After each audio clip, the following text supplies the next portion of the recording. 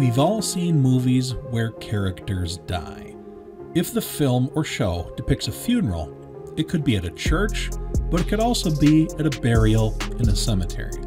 There's a good chance it's raining. People are dressed in black and standing around a casket, most of whom are adults, but there are a few kids, and at least one older woman crying. Perhaps she is being comforted by a relative. At the front stands a clergyman dressed in black, or perhaps wearing priestly vestments. Have you noticed that a disproportionate amount of these funerals look rather Catholic? It's not just funeral scenes in movies and TV programs, it's possibly the majority of scenes involving Christianity in general. I'm not talking about Protestant Christian movies made by Protestant Christians for Protestant Christians, like the God's Not Dead films, the Jesus Movement, War Room, Courageous, and others. I'm talking about ordinary Hollywood movies made for general audiences. Ordinary movies and shows depict Catholic imagery and clergy disproportionate to the US population. Even though the majority of religious people in the United States fall under the Protestant umbrella, including Baptists, non-denominational, evangelicals, mainline Protestants, Methodists, Lutherans like me, and so on, the Catholic Church seems to be the default version of Christianity shown in the movies. As an aside, many of these movies and shows get the Catholic religion wrong. I grew up in a Catholic household, although I am Lutheran now, but I'll leave that for other YouTubers to get into. The Sound and Fury YouTube channel is an entertainment channel focused mostly on movies. It is not a theology channel.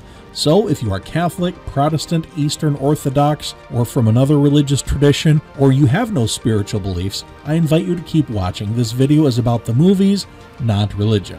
I simply want to take a look at the phenomenon of Catholicism being so prevalent on screen, and I want to go over a few reasons why that might be the case. Before we get started, I want to thank you for watching the Sound and Fury YouTube channel. My name is Eric Wilfred Watson. I'm the author of the supernatural crime thriller Judas Kissed, which, by the way, features an Anglican priest, and my contemporary science fiction thriller Becoming Quincy. Both books are available on Amazon.com.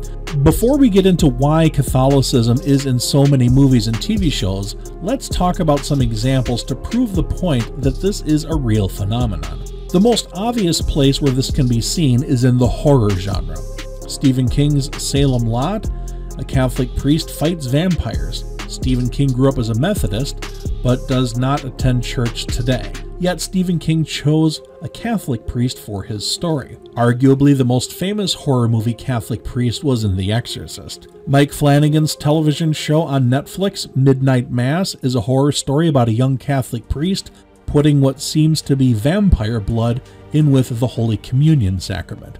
Everyone on the island is Catholic, except for a small Muslim family. There are no Protestants or other churches. If you like horror, I would highly recommend this show.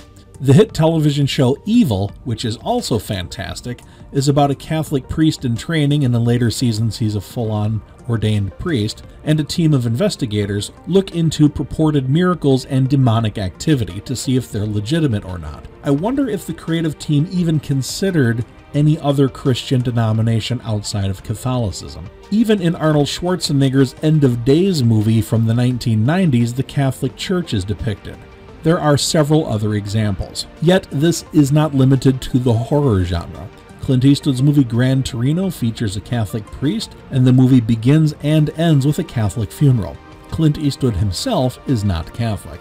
The superhero Daredevil from Marvel is a devout Catholic. Countless television shows and movies show Catholic confessionals, everything from Alfred Hitchcock's I Confess movie to the Beavis and Butthead movie. When a random member of the clergy is needed as a small part in a movie or TV show, they seem disproportionately Catholic. In Law & Order, a priest may be a volunteer at a homeless shelter, and he's there to answer questions and point the cops to the suspect they need to talk to. In the show Reacher, Alan Ritchson's character of Reacher, who is not Catholic and is portrayed by a Protestant Christian actor, needs information on a certain neighborhood, so he visits a local Catholic church and talks with a priest. In the comedy Little Nicky, starring Adam Sandler, one of the devil's sons takes over a Catholic service and convinces the congregation to sin more.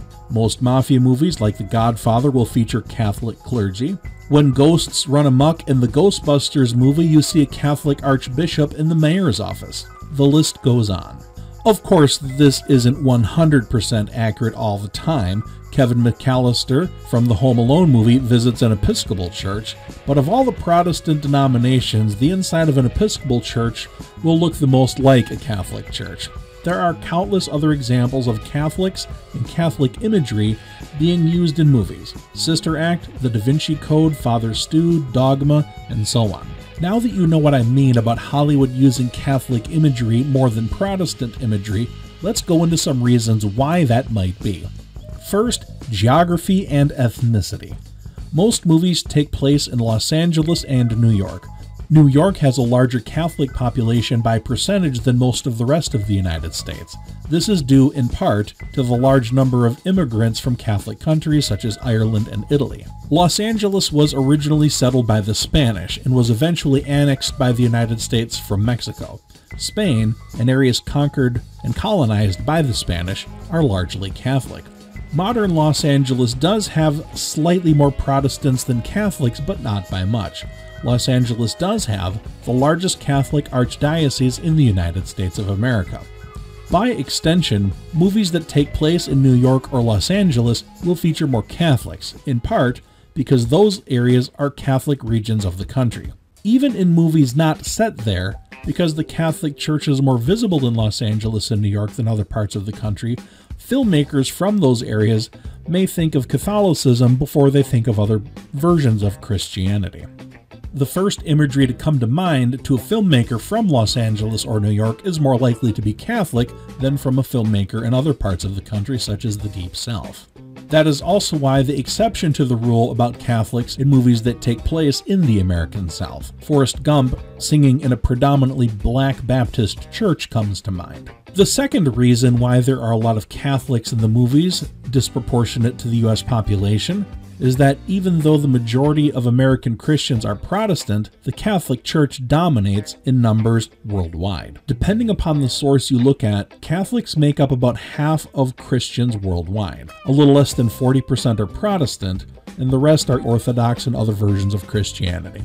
Movies are marketed outside of the United States, and movies featuring Christianity are not Christian movies, so it's usually easier just to show Catholics without having to explain anything about religion in the film. The third reason, and I think this is the biggest reason, is that Catholicism is a very visual religion, and movies are a visual art form. While many people associate the white clerical collar as a Catholic thing, it actually started with Presbyterians.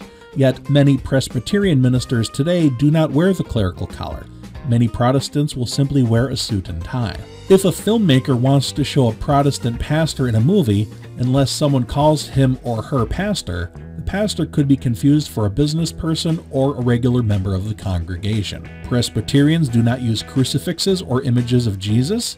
Aside from Lutherans and Anglicans, one would not likely see ornate stained glass windows, Gothic buildings, statues of the saints, paintings of biblical events, or clergy wearing an alb or vestments apart from Catholicism. For visual storytelling, be it a funeral, or a member of the clergy at a homeless shelter, or in a protest march, or whatever the case may be, Catholic stuff just stands out more visually. The storytelling adage of show, don't tell seems to apply here. A Catholic priest is more instantly recognizable than a non-denominational pastor in a polo shirt and khakis, even if that pastor is holding a Bible. The last reason for this Hollywood phenomenon is the fact that the Catholic Church is older than Protestant churches. Now, I can already hear people in the comment section preparing to type up theological arguments that Protestantism is the restoration of the early church, while Catholics might want to make the other point, but that's not what this YouTube channel is about. But the fact is, the Vatican is really, really old. Take the movie Mission Impossible 3, for example. Tom Cruise's character needed to sneak into the Vatican. He dressed like a Catholic priest and went over the Vatican wall. That scene would have looked a lot different if he had to sneak into the Southern Baptist Convention headquarters in Nashville, Tennessee. In the show Evil, there are ancient artifacts from the Vatican. That is just more believable from a storytelling perspective than if it came from storage in a non-denominational megachurch somewhere in suburban Dallas. If a movie or character is going through a rough patch in life and they want to pray alone, a Catholic church has more stuff to put in the camera frame than a typical Protestant church will. That isn't the filmmaker making a theological point, the filmmaker just wants the movie to look good.